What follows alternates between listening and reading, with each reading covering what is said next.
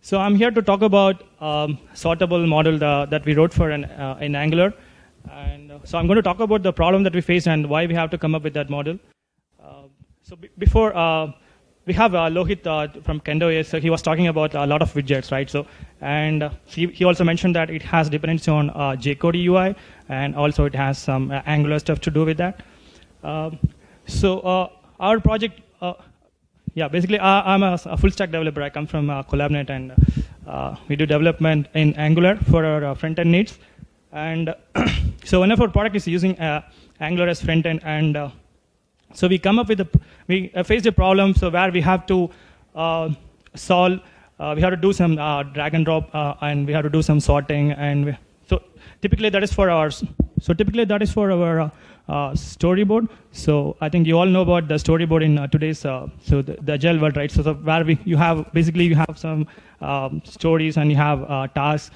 You have to just move from one status to other status, like from not started to in progress, and in progress to done. So and all these steps you have to do, and so that is all about the storyboard. And for that, we have to have a nice drag and drop UI widget. And since we use Angular, so we want to stick with Angular, and we don't want to introduce more frameworks or more plugins just to do this thing. And we looked at so does Angular provides all these functionalities, but unfortunately we couldn't find any suitable library for us. So we have a library in Angular UI. It provides a sortable, but again, it depends on jQuery UI.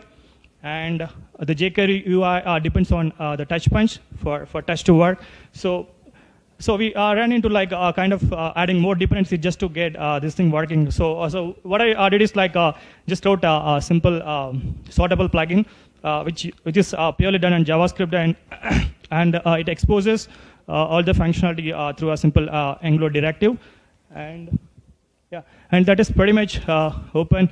And so you can just sorry, not this one. You can just scroll down. Sorry, scroll down. Yeah. So there are few features like I would like to. So you can do both vertical and horizontal sorting, and it provides a hook actually. So when you want to rank and you just change your order, so it provides a hook so where you can call your server API, and so when you do a move also, so we provide a hook there. And so there are a few more features we added, like it's pretty simple. Again, the directive structure is pretty simple. You have a list and you have an item and you have your drag hook. So that's about it. And and you can pretty much play around with that, and you have a lot of controls. So where you can control your dragging while you are doing your drag. Sorry. So you can control your drag on specific targets by means of checking some simple checks here.